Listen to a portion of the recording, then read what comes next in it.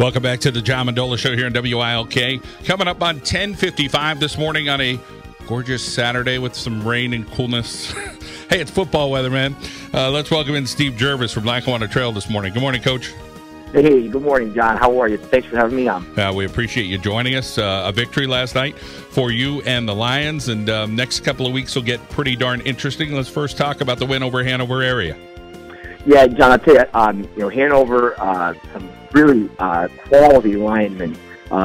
Starting with the Coppo boy, he was a very good football player. Beecham boy up front, and I thought Aaron Hummer, the quarterback and the fullback combination, Corey, his younger brother, just some really good football players. They had some great players in the secondary. Number 5 had some great plays against us last night. So, anytime you're going down to Hanover, it's going to be a tough game. It's going to be a physical game.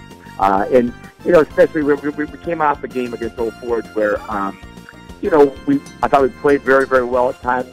We had a couple of minor mistakes.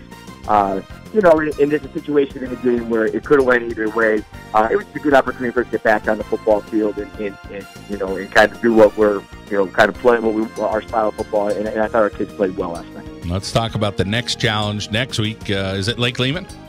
Yeah, Lehman, Coach Dilsey, they always bring, they have some kids over there in Lehman, always a quality football program.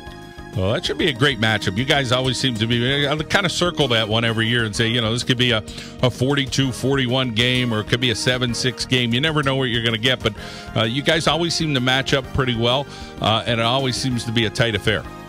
Definitely, again, ton of respect for their program, and it just seems like we have similar styles on offense.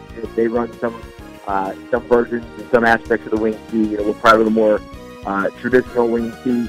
But they always have some good size. They always have that big fullback. They have this year in the Kurtz boy there. And they always have a fast wing. Number 25, again, he's another one of those kids. Their quarterback's throwing well, lefty.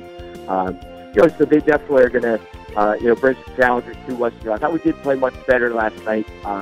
Just discipline-wise, defensively, we were fortunate to come away with, 5 picks last night. And I'm, I feel like the secondary started to play a little more confidence as well. Hope that's going to help us out.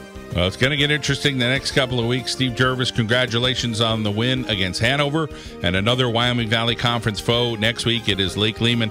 We wish you the best of luck, okay?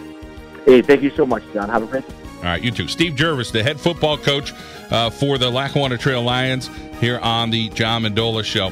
Well, you can join us online during the week. It is the JohnMendolaShow.com. Follow us on Twitter at John Mendola Show. Subscribe to us on YouTube, the John Mendola Show.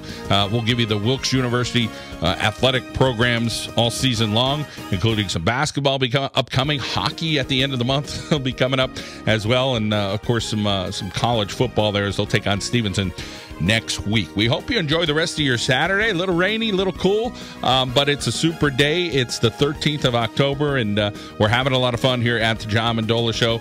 We hope you enjoy your family this weekend, and go get them, all right? Let's head out to our local State Farm Insurance agent, Noreen Thomas. Break like a good neighbor.